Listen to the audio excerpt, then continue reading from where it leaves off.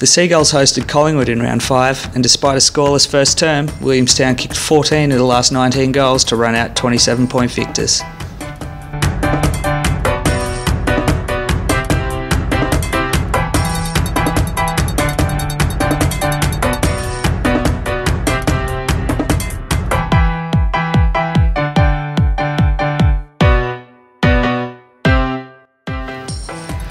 Williamstown travelled to Frankston in round 6 to meet with the Dolphins. Ryan Ferguson had a day out against his old side, booting 6 goals in the 56-point victory.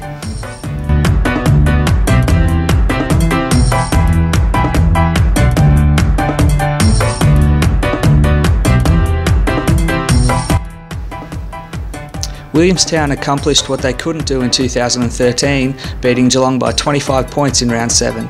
Key forward Scott Clouston was an imposing figure up forward with 5 goals.